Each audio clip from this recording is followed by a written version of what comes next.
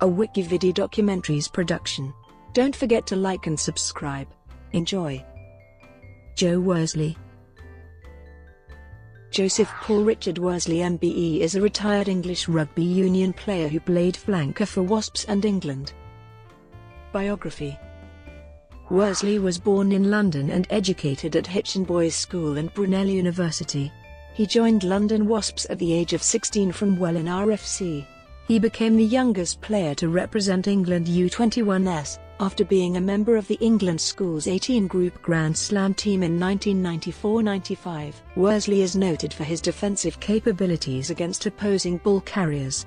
His ability to play any of the three back row positions earned him a place in the England World Cup squad in 1999 as a bench replacement. He won his first cap against Tonga at the World Cup, then came on as a replacement against both Scotland and Italy during England's Six Nations Championship matches in 2000. He won 2 more caps as a replacement in that summer's tests against South Africa in Pretoria and Bloemfontein.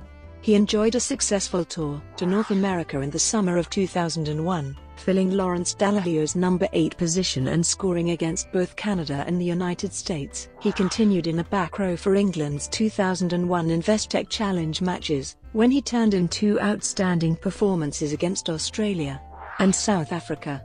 He also replaced Richard Hill in both of England's 2003 tour matches against New Zealand and Australia. His 2002-03 season started well, and Worsley won the Man of the Match award against Saracens in September.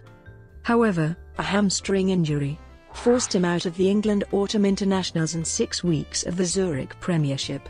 He scored England's second try in their win over Wales at Cardiff in 2003, just 8 days after scoring against France for England at Northampton, and being voted Man of the Match.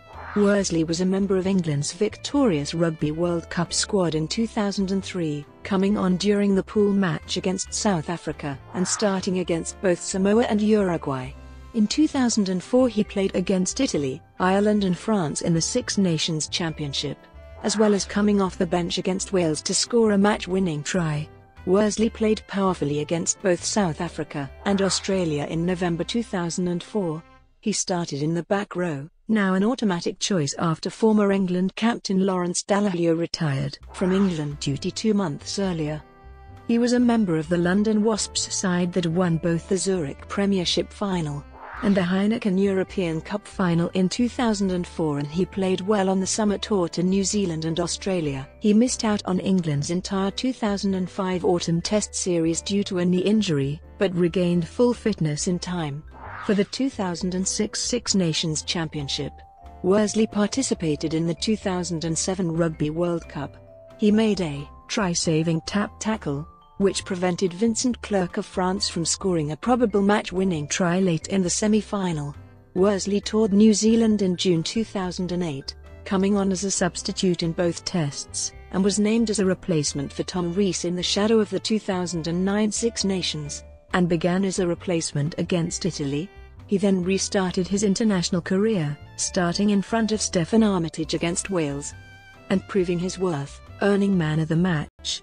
He played on the Lions' 2009 tour of South Africa in front of any other English flankers. On the 1st of August 2011 it was announced that Worsley had been cut from England's training squad due to injury and would probably miss the 2011 Rugby World Cup.